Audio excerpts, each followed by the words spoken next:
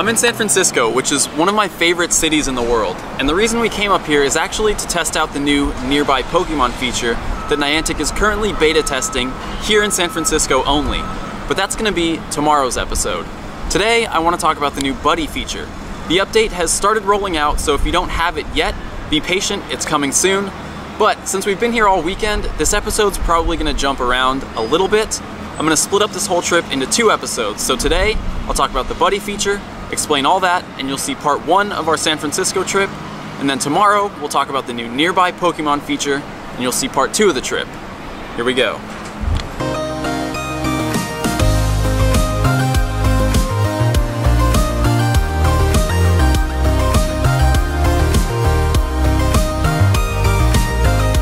With the latest update to Pokemon Go, the Buddy feature finally went live.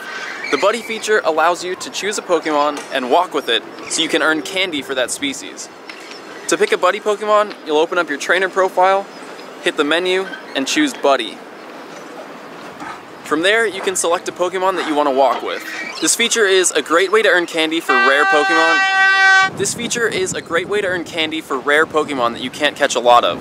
So for my first Buddy, I'm going to choose Snorlax. Snorlax is now my buddy. Underneath your buddy Pokemon, you'll see a bar, and that tells you your progress towards earning a candy. For Snorlax, it takes 5 kilometers to earn 1 candy, and the distance for each Pokemon is based on the distance of egg that they hatch from. This is different from the information that was data mined earlier, so Pokemon like Snorlax, who hatch from 10-kilometer eggs, require 5 kilometers of walking to earn 1 candy. You can switch your buddy Pokemon out at any time, just by hitting that. It tells you your progress will be lost, so if you haven't earned a full candy yet, I would suggest finishing up that walk to get that candy before you switch. Alright, Cloyster requires 3 kilometers to earn 1 candy. Again, Shelder hatches from 5-kilometer eggs. So if you choose an evolved Pokemon like Cloyster, you will earn candies for the basic Pokemon, the whole species. And Pokemon that hatch from 2-kilometer eggs require 1 kilometer of walking to earn a candy. The exception is starter Pokemon, which all hatch from 2-kilometer eggs, but they require 3 kilometers of walking to earn candy. So that's Charmander, Bulbasaur, and Squirtle. I'm going to set this Pikachu as my buddy and start walking so we can talk about some rewards. As you're walking, down next to your trainer icon, you'll see your buddy's icon also. And it has a circular progress bar. So right now it looks like I'm about halfway to earning a candy with Pikachu. Again, if you go to your trainer profile, you can tap on your buddy Pokemon right there, and yep, I'm exactly halfway. Another half kilometer. Well, Pikachu just found a candy. Also another 0.8 till my next candy. I'm still walking with Pikachu. I hit my second candy, so I'm gonna switch Pikachu out right now to a different Pokemon. I'm gonna choose a Pokemon that hatches from a 5K egg. I'm actually going to choose Abra because I'm pretty close to having enough candies for Alakazam. There it is. Abra. Alright. Abra is now my buddy. Ooh, they do their little animation. I'm just going to walk and see what happens when I get that candy. Abra just found his first candy, and if you go to your journal, you can actually check to see when you find candies.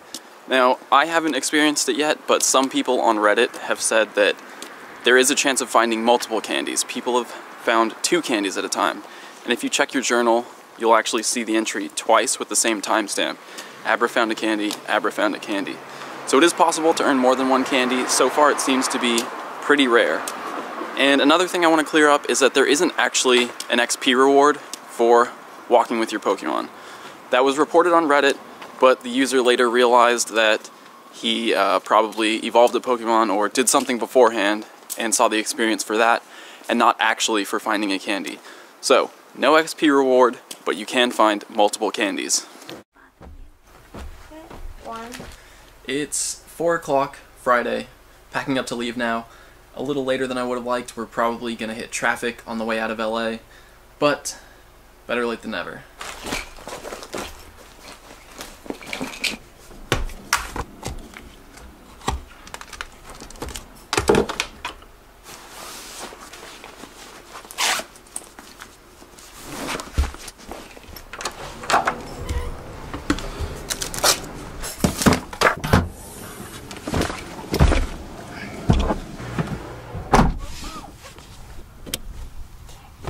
All packed, ready to go. But I got this package and I couldn't leave it here all weekend. That's like waiting to open your Christmas presents until New Year's.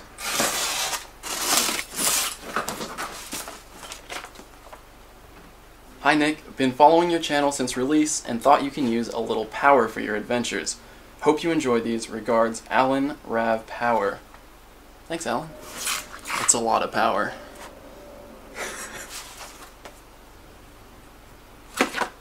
Whoa.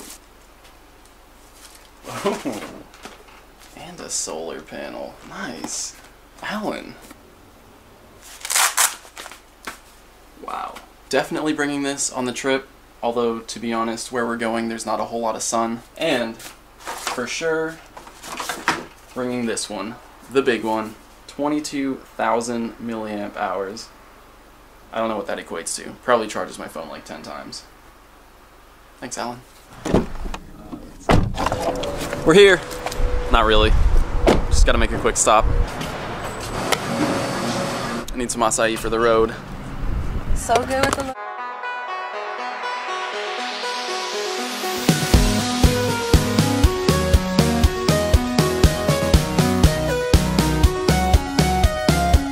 Traffic's moving a little too fast to hatch eggs, but it is a good speed to use incense, so that's what Cassie's doing, because as you guys know, using an incense while you're moving at least 200 meters per minute, the incense will spawn a Pokemon every minute.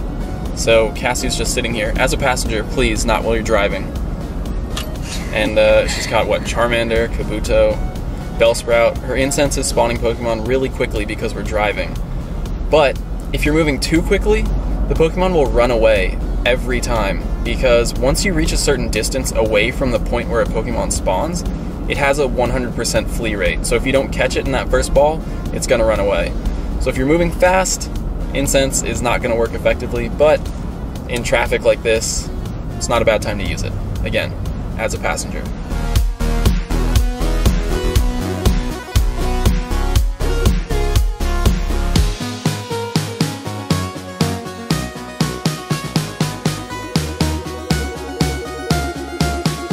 First stop, dinner at a gas station. I would tell you what time it is, but somewhere between now and my smoothie, I lost my watch. All I can see here is a tan line where the watch used to be. Maybe the universe is telling me it's time for a new watch. Apple Watch? Android Wear?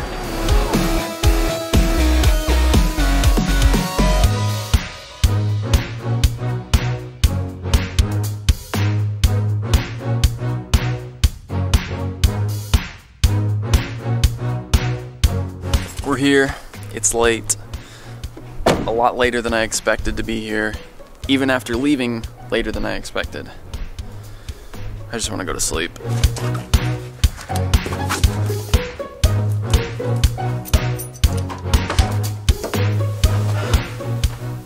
Good night.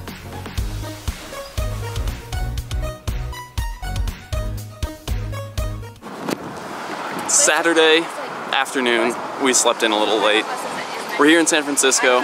We came up here originally to check out the new nearby feature, but today the buddy system also got released, so we have a lot to talk about.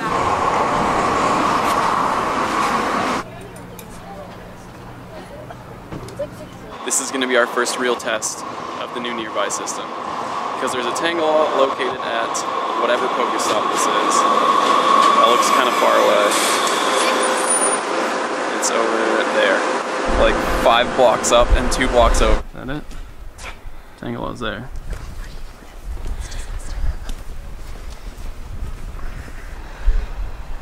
Oh, what? I got a Tangela.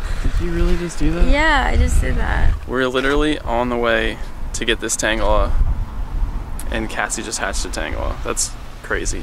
Weird. It's weird, right? Yeah, that's kind of weird. It's weird. Oh, I have eggs hatching too. It's Caterpie.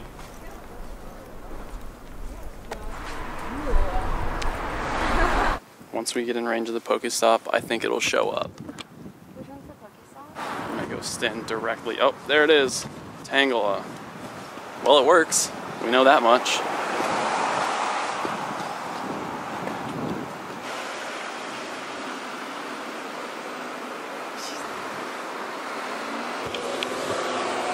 first try with the new nearby system. Let's see. Oh, bad IVs. Good moves though. It's my first Tangela. We're gonna head out, see a little more of San Francisco, and check out both of these new systems. Let's go.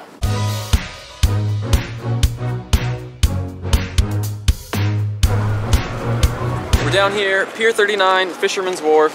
It's crazy down here.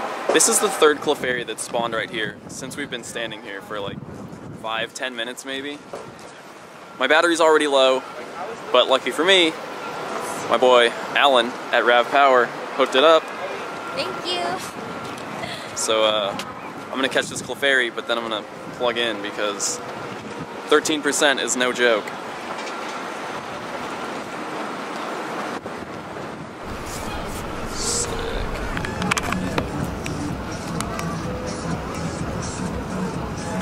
Oh, it's not charged. Alan, I didn't charge it. It's okay if you have. Cassie brought one though. This one's charged. Yep. Sweet. Thanks, Alan. Yep. Got it. And, oh my god. And another Clefairy. Oh, wow. I can totally go with mine right now, too. Just this one spot, this one area, right around this Pokestop spawns I got an egg. Clefairies all day. And Magikarp, and Tentacool, and Spin the Pokestop. It's crazy. We could be here all day. But, I got Buddy Pokemon on, I got eggs. Ooh. 1 kilometer till the 10K hatches. Alright, let's go for a walk.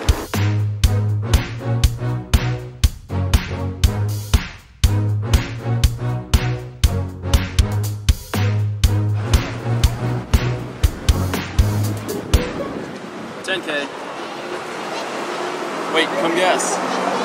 Oh, it's too late. I don't know. What do you think? I don't know. This is the spot. If Lapras is happening, this is the spot. Not an Onyx. It's a Scyther. Lapras, I'm coming. I'm gonna keep trying. Santa Monica.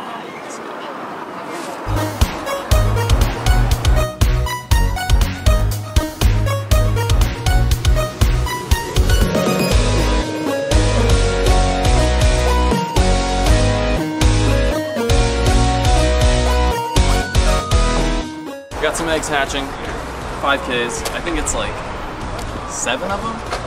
It's usually 7.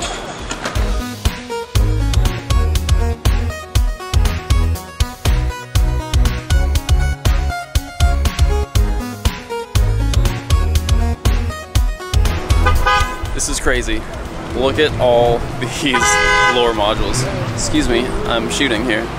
Literally every Pokestop has a lure module on it. Unbelievable. And I'm like really low on Pokeballs. Really low. So I'm gonna have to choose wisely in here. Also, clam chowder. Clam chowder? Yes. Clam chowder.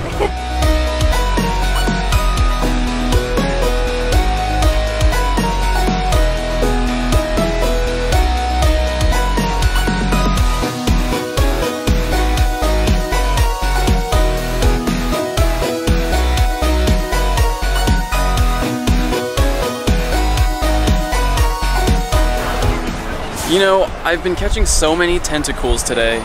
I've been trying to hatch a good Tentacool, and this Tentacruel just appears here at a lure. I was thinking about catching it, but it has 90 CP. It's really not worth it. I have like something like 167, at least 150 Tentacool candies. I can easily evolve 3 of them. I'm just waiting for a good one. So Tentacruel, I'm sorry. If you had higher CP, I would probably be catching you right now. But 90 CP, I can't do it. I gotta keep waiting. 90? 90. Bye! Well, I was gonna use the new nearby feature, but here it is. Grimer. The legendary Grimer. I hope it doesn't crash my game. You ready to put this on your Instagram? Here it is, Grimer. And I didn't crash. Which is a problem I'm sure a lot of you have encountered. Grimer crashes games. Got it. Grimer. My first Grimer. You know, Grimer was the first wild Pokemon I encountered in the beta Through the entire beta, I never saw another one. I didn't catch that first one. It ran away from me. Never saw another one, and here it is. 2 months in, and I finally have my first Grimer.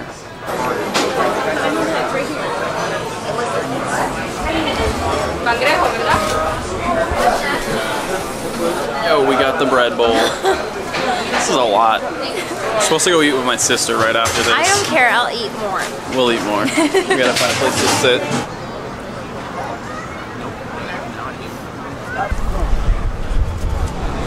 We're done. One last spin of the Pokestops. The 3 Pokestops. And this episode's gonna be over. Is that the right one? That's it. That's it. We're done for the day. See you guys tomorrow. What is Go Plus? That's a good question because I realize a lot of people might not know. It was announced and sold out before the game even launched, so a lot of people who picked up the game after it came out might have no idea what Pokemon Go Plus is. So it's a peripheral device, which I don't have here, but there's a picture of it.